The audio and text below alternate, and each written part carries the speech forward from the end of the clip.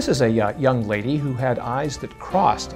Most of us are familiar with the terms cross-eyed or lazy eye, but Dr. Joseph Demer sees many forms of this condition called strabismus. More than just cosmetic, it often causes double vision.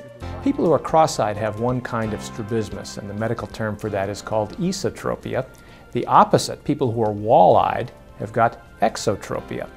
Now, vertical deviation of the eyes with one eye above the other is another form of strabismus called hypertropia, and that leads to vertically displaced images with one above the other. Surgery to correct strabismus involves cutting one or more of 6 major muscles that control eye movement and reattaching them to the eye to lengthen or shorten those muscle bands, thereby increasing or decreasing the tension or the pull. When this muscle tightens, it turns the eye here toward my left, and when its opponent tightens and this one relaxes, the eye rotates in the other directions.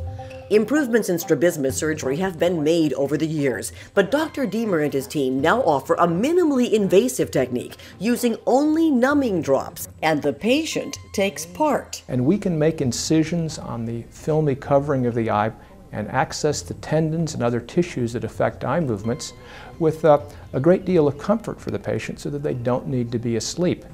And the real value of this approach is that we make smaller incisions and the patient participates in letting us know the success of the operation in real time.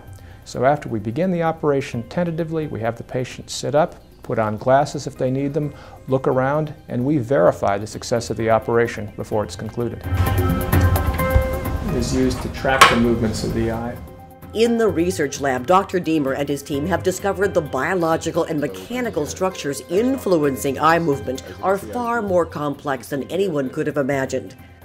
I came to the field of medicine actually as an engineer. I was interested in biomedical engineering, and I was particularly intrigued by the extreme precision of the visual system, in particular the eye movement control system, which has got to be exquisite for us to see comfortably and with single vision. And it appealed to me that we might be able to use modern engineering techniques of mechanical engineering, computer simulation, computer analysis, and imaging in order to solve these very practical and important biological problems. Knowledge and insight resulting in success stories that might otherwise never have been possible. This is an older lady who awoke one morning unable to look up with her left eye. We were able to fix this complicated form of strabismus by correcting vertical double vision through operation on a horizontal muscle. So as a result, we've been able to use a very modern science to guide the new kinds of surgeries that we're developing and performing here at UCLA. And we currently have some techniques available here that are really not available elsewhere yet. Dr. Demer now performs his awake strabismus procedure on patients every week. And in the meantime, he and his team are quite literally writing the textbooks on the next generation of cures.